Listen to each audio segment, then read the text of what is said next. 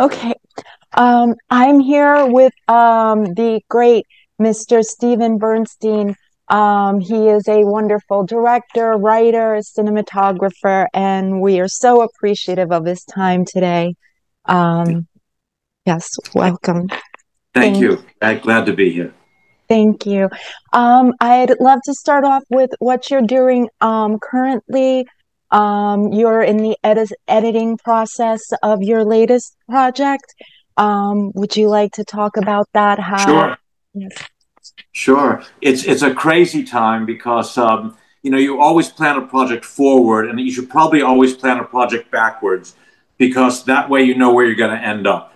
So the things we're thinking about, of course, is we're going to do a festival run next year. Cannes coming up, Tribeca, which is probably where we'll premiere. So we're now kind of in a slightly rushed mode to make sure we finish the film on time. And the other interesting thing is that my editor, Chris Gill, who's Danny Boyle's editor, Danny Boyle, who did Slumdog Millionaire and 28 Weeks Later, etc. But he's such a great editor, and he's a friend. He's in the UK. So I'm in Los Angeles. I've just come back from London a month and a half ago. Chris is there editing, and we're connecting remotely as he does these edits. The project's called GRQ, which stands for Get Rich Quick. It's based on a novel that I wrote last year about cryptocurrency, having no idea about how topical it would become, and about a guy who gets himself in some financial deep water and figures his way out of it is to invest everything he has in cryptocurrency without telling his wife. So everything there while there's an earthquake in Los Angeles. So it's a comic novel, now comic film, but it has tragic underpinnings, and people really like the novel a lot, and that led to cast interest and finance, and then we shot the film a couple of months ago, first in Los Angeles, then in London, and now we're editing. Other projects going. I've written a new book about the creative process, which comes out next year, which takes all my different experiences in film and theater and writing and cinematography, and I try to distill it into an understanding of how we go from an idea to the expression of that idea, which is the creative process. So it's a very long book. I don't know how interesting it is, but it's long. So hopefully by the time it gets uninteresting, people will stop reading it. And and then I've got, of course, the novella itself, GRQ, will be coming out this year, as will the film. So, and then I'm writing a screenplay for a TV series in the UK and another one in Spain. So it's busy, and my imagination about what I'm capable of usually exceeds what I'm actually capable of. So I have to see how much I succeed in doing, but it's a busy time. Yeah, it sounds like it. Very busy and interesting.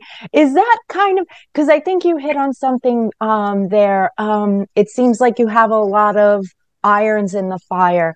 Do you think that's good for productivity? Because you'll hear some people say, oh, well, just focus, on like the perfectionism of one script or one film at a time.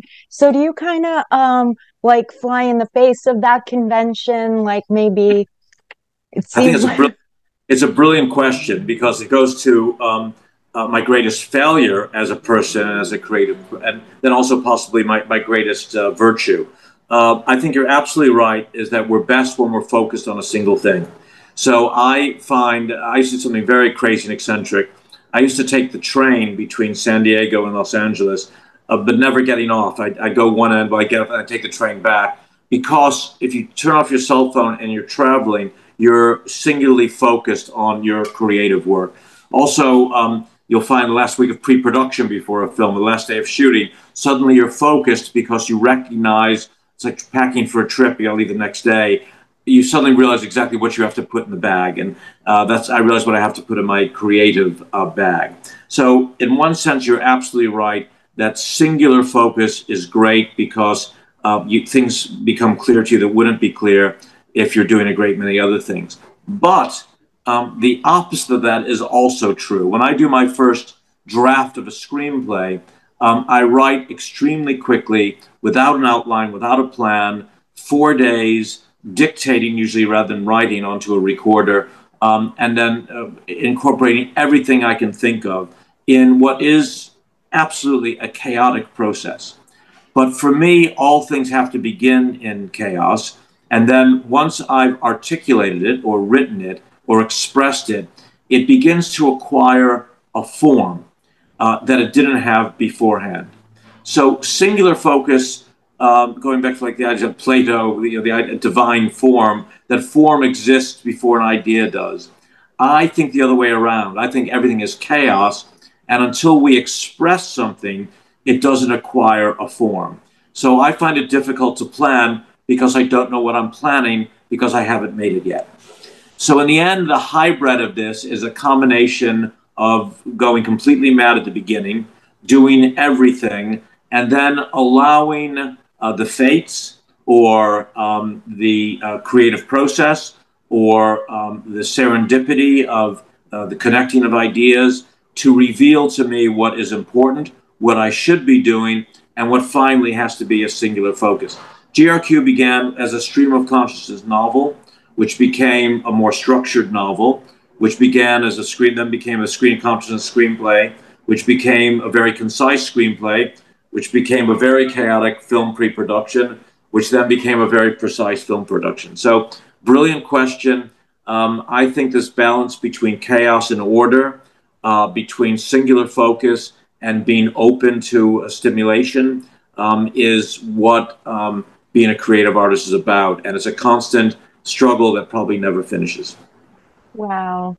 Yeah, that's really deep, and it really it speaks to so much of what I was saying before we started the interview, just about how much positivity you put out into the world. Like, I have to thank you personally. In the midst of a pandemic, you got on Instagram and started teaching what you know about the creative process and filmmaking. So I just think I have to thank you. Like, you made the time in lockdown, so much more bearable. And so I have to thank you. I'm sure everybody that has seen those videos, thank you. And I remember you brought up your slop draft theory and how you Yeah. worked that way. So, Yeah. I was just talking to a writer the other day who had writer's block, and I said the best way over writer's block is don't write well. Dedicate yourself to writing the poorest screenplay or book or poem or novel that you possibly can. And if you wake up in the morning and say, I'm going to write, and not only might it be bad, I hope it's bad, I'm just going to write because the process is more important than the result, it liberates you. And once you're liberated, you find that through expression, you discover ideas. And I think that's essential. I mean, I overstate the case when I say write badly, but Joan Didion said she writes to find out what she knows. And I think that's true of all writers and thinkers. We express, not to express what we know already, but to discover what we might know or that we do know, but so buried in the recesses of our conscious mind or unconscious mind that we have to try to give it a form so we can understand it or access it. And as for what I did over the pandemic or what I do generally, the great thing about me is I'm a deeply flawed person. I failed in every possible way. I've suffered much. I've had much and then lost much. And the advantage of that is that you become empathic. Because rather than seeing everyone as a competitor or as an enemy, you see them as a fellow traveler, another person on the same journey that you are on. So when I think, when I was lost, how I had a few mentors who gave me some advice and how that rescued me. I ultimately found my own path, but only because I knew that there was a path there to follow. And when I heard from other people who also failed and had difficulties and put everything they had in a film and didn't do well, wrote a screenplay that didn't sell, got into controversy, whatever it is we have, the things we suffer in life and film, you then realize that what is of most value, the greatest virtue, is your own individual resilience, your ability to soldier on, and most of all, to believe in an uncertain future. The problem with the other great joke is how do you make God laugh? Make a plan. But I think that's kind of true, is that you can only plan based on what you already know. But the future is full of things that you have no way of knowing or comprehending. So many different things can happen. And I didn't know I'd write about that subject. I had never heard of cryptocurrency 4 years ago. Ah, So see, yeah. that's why I reached out to people, and I'm glad to hear people liked it and there's some value, and I gave some comfort to people in what was a difficult time. Um, in speaking about your process, like I'm sure being a great director, other up and coming directors might want to know about your casting process. Um, would you like to discuss that a bit? Like, do you ever like write something you automatically know, "Oh, this is for so and so? How does that go for you generally? Well, I think that it's very interesting because it's both a combination of producing and directing the casting process. Because at least in America, if you're going to sell a film, you want to cast that's known because you have a higher likelihood of seeing revenue back if you've got a known cast. Also, I feel that casting is a bit like writing in that until you meet the right cast, you don't know who the right cast is. So what I do is I cast great casting director.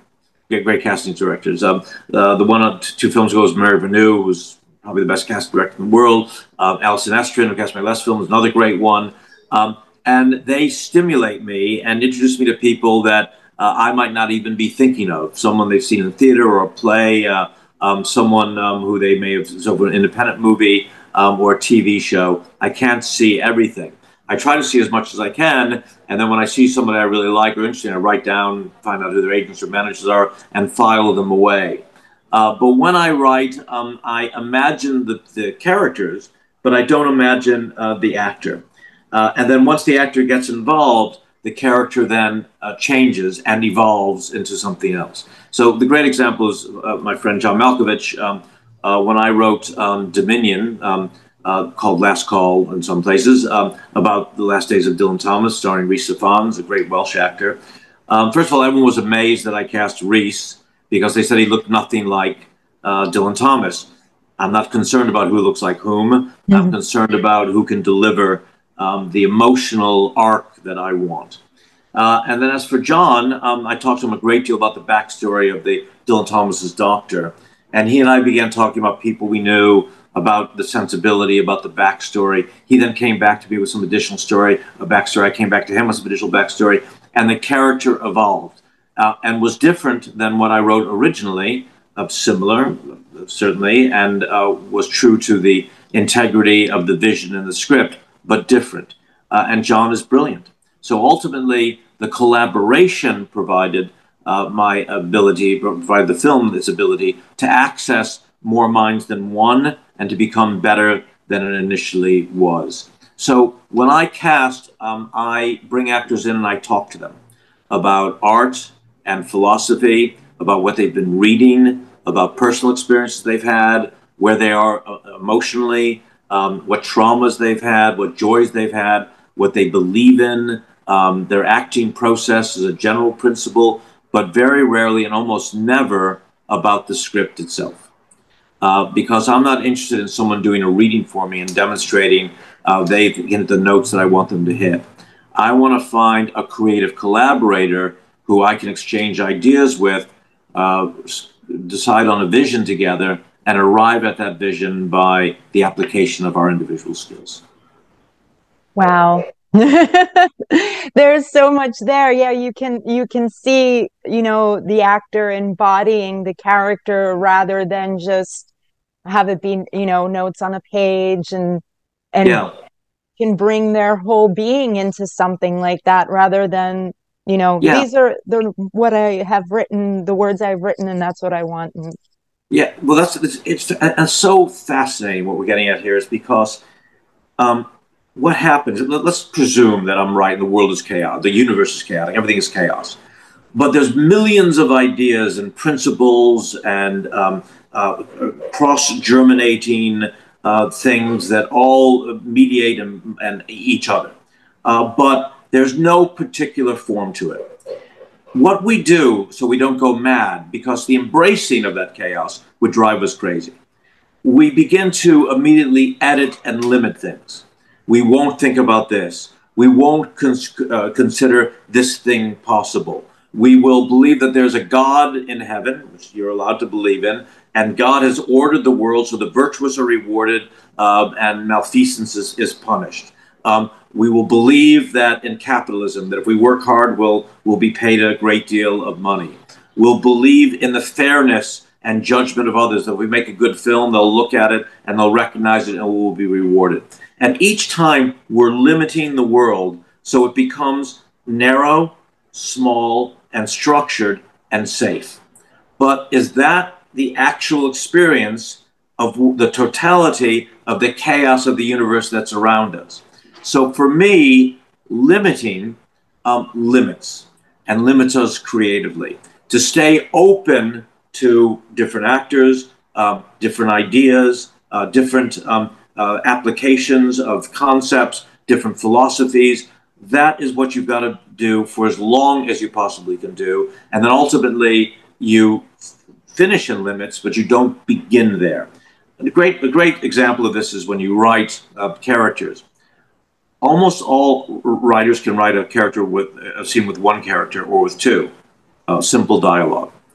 But when you start writing scenes with 4 or 5 or 6 characters, which, by the way, to all the writers listening, is always a better scene, it really damages the mind, because you've got to get all these characters speaking, having their through lines, their agendas, their relationships with other people in the room, and the scenes become magical and genuine because this is the way we experience and mediate the world, but they're really hard to write. So what do most writers do? They write dialogue scenes, not scenes with 5 people, because it's too difficult. They are limiting themselves by not being open to the chaos of what might be a better experience. But then when you see a film like The Triangle of Sadness, you have all these scenes with 4, 5, 6 characters, and they're brilliantly wrought. So that's what I mean about chaos and order, and how we have to be open to not what we think we want, but what we might discover. It's amazing you're talking about philosophy, and just in talking to you, because you could have a totally different attitude. You've been on some amazingly successful films, and you could have this, you know but and what I get in speaking to you is, from the Tao, even the rivers keep themselves low so the ocean could feed them. They know that the ocean will feed Fantastic, exactly right. And look, you talk about success. Success is a strange thing as you get older. First, you think it's material. So yeah, I had some material success. Bought an airplane here in Los Angeles. Had a boat. The whole. But I wasn't happy. Then I worked on SWAT. 23 cameras, crashing airplanes. Samuel Jackson, huge movie, and I've never been so depressed. And I think the reason for that is that the only thing worse than not getting what you want is getting what you want and finding yourself unchanged. So I was sitting on the Second Street Bridge in downtown Los Angeles. We were crashing an airplane. We were blowing things up. We had giant Moscow lights and everything as a boy that I dreamed of a film set would be like doing a studio movie. And it wasn't edifying. It wasn't satisfying. And then, as we say, we don't know what's coming. We don't know what order is going to be presented to us. I got a phone call from a very small independent film shooting in Florida. They had no money. They're going to pay me about 1/20th of what I was getting on SWAT. I couldn't have all my cameras. It was a first-time director, always a disaster. And movie actress that was pretty, but no one had really heard of. And would I come down and shoot the film? And I liked the script. The actress seemed interesting to me, and the director, even though she's a first-timer, was really nice and interesting. So I gave up all the money, and I went to do this awful, low-budget little film in Florida, and that film was Monster, which went on to win the Oscar. So, you know, sometimes there is order, and it was as if the fates were saying, yes, Stephen, you're making a lot of money on SWAT, but and by the way, bless everybody on that film, and I love them all and they're dear friends, and I'm glad that film was also successful. But sometimes you look for something else besides just money. Money's great, gives stability and security, but you also want to have something that edifies, where you feel, I've done something important. I've changed the fabric of this chaos. And what art does is it provides that order, which I think is absent. Language does that, it structures chaos. Poetry does it, a novel does it, and a film takes a little piece of the world and says, maybe this is the way the world works, at least for these characters, or maybe for all of you. And in that way, it's sacred. Wow. Wow, thank you. I mean, this has been amazing. And I wanted to touch on Monster and it came up organically, which is great too. You know, the ethos of our film festival is the collaboration, gender equality. So you know, I just like how profound is that you know you had a first time director, you're leaving, you know, all the trappings of success, let's say, and you make something that's going to Well, stand the test of time. you want to talk about gender? Talk about Patty Jenkins, who's one of the most remarkable people I've ever worked with. And Patty was on her first film, just out of the AFI. Had done some camera assisting work, but really was not yet a feature film director. But she had a combination of two essential characteristics, bits of character. She was extremely strong. So, but she does it in a very quiet, almost Zen-like way. So when the producers were pushing her to compromise her vision of the film, she'd just say very quietly, no. And they would say, you're a first-time director, we gave you this money. And she would say no. Famously, we had a sequence to do on a road when Christina Ricci and Charlize Theron were falling in love, and they were driving down a car, and it was a long, beautiful dialogue sequence which Patty wrote. And they got us a very short road. Now, when you shoot with cars, you put them on a truck, and the truck's enormous, and it pulls the car along, and the lights are on the camera. To turn this thing around would take 15 minutes. We'd get like 3 minutes of dialogue, and we'd be at the end of the road. And we'd have to turn around again. It wasn't working. And Patty said, we got to go to another road. The producer said, we can't afford it. And Patty said, well, then we're not shooting. And they said, yes, you are. You're our employee. She said, no, I'm not. And she instructed me to sit down. I sat down and I followed her instructions. And we waited. And we waited 3 hours until they found us another road. We got the long road and we shot one of the best scenes in the film because of her strength. Right after Monster winning the Oscar and the Golden Globe, they offered her every type of film imaginable. Now, here's the dream being presented to her, but she was more mature and thoughtful and wise than I was, and she said no to everything. I mean, everything, until the project came along, which she felt was a representation of women, particular interests of hers, as strong, as independent, as forceful, at the same time, reach a broad audience and have integrity. And she directed Wonder Woman and Wonder Woman 2, whether you like them or not. I just goes to Patty's integrity of vision. Before, there was a lot of support in the community for women directors. There weren't very many around when she was doing that. So a remarkable story. And same thing with Charlize. It's about individual empowerment in the face of an oligarchy in Hollywood. It's very hard to buck, but they did it. Wow. Wow. That's amazing. I think that's a wonderful place to end our interview for today, Yes. unless you have any parting words.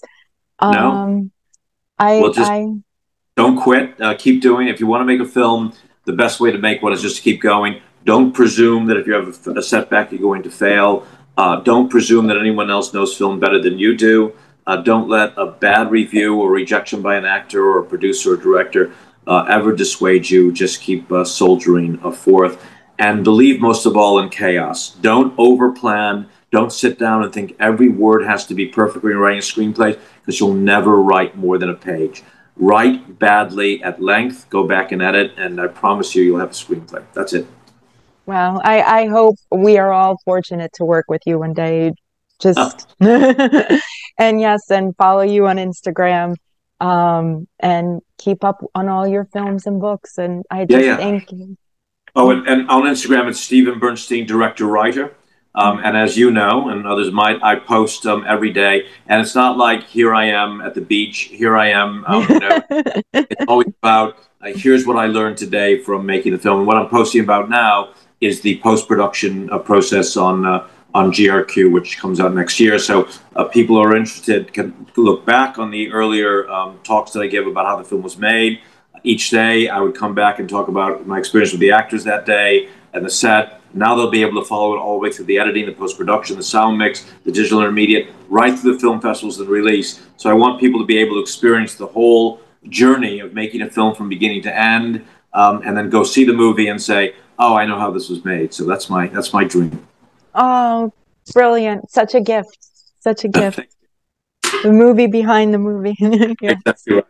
Thank you so much. Well, Ciao. Good luck with thank you everything. so much. Thank No, you. And with you, thank you so much for your time today. Thank my you. pleasure. Thank you. Bye Truly bye. appreciate it.